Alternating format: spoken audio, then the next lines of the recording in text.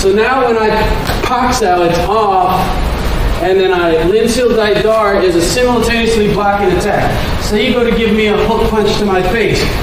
Linsil Dai Dar means I block and hit at the same time.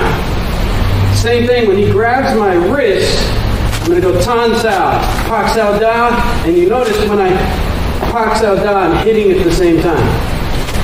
So go ahead and give me a wide punch. It's not like I blocked, then I hit. Instead, when he goes to hit me, bang, I hit him. In a fight, if he's throwing the punch first, he's ahead of time. How do I recover and get ahead of time? Because if I'm behind time, he's going to overwhelm me with punches. What I want to do is stun him, and then I'm going to go into my combatives from there.